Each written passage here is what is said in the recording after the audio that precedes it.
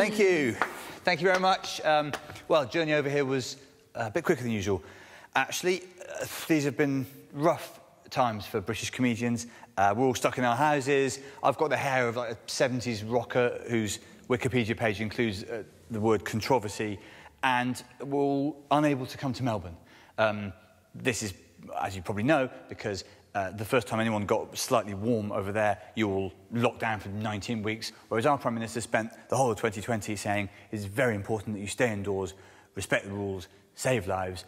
The only exceptions are you may take your children to school, go to the circus, do hot yoga, or breathe directly into the mouths of 10 strangers.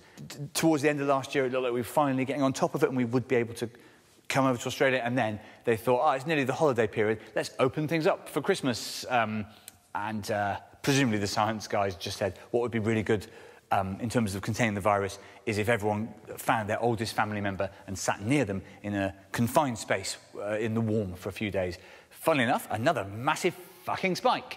And in January, this January, we started COVID testing in this country in airports, which nearly a year into the pandemic, I mean, it's like if a lion broke into a school and ate a different child every day for 9 months, and the headmaster said, it's probably about time we put a "No lions, please" sign up. So this country is swimming in disease. It is toxic in the UK. If you're watching this in Australia without a mask on, you have caught it now. And it's not just the government's fault. Part of it is just a British mentality. Like, we won the war, I'm not going to obey the rules. You've seen this sort of thing from Brits. We should be above the pandemic, because in the summer they opened up one of our most popular beaches. It's on the south coast, can get up to about 15 degrees there, and yeah, that guy knows.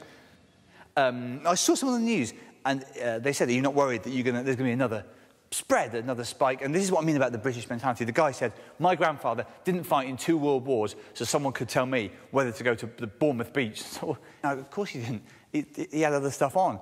It was more Hitler and stuff, his stuff. But then on the other hand, there's people here that are enjoying the lockdown, sort of weirdly glorying. You see these people on social media. Oh, is anyone else secretly quite enjoying this because there used to be so much pressure to go to parties and now we can't? Ha ha ha. I cannot understand these people. Do you think it's a good thing that 120,000 people are dead just so you don't have to go to Becky's hen weekend? Just tell Becky you don't like her.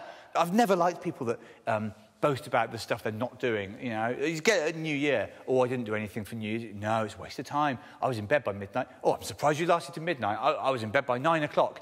No, I didn't stay out. I was in bed by lunchtime. I put myself into a controlled coma on the 22nd of December.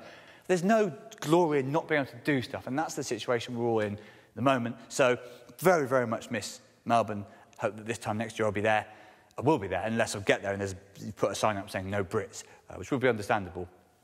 Well, thank you very much, Melbourne. See you soon. Good night. Yeah, tough crowd. I mean, this isn't even a microphone.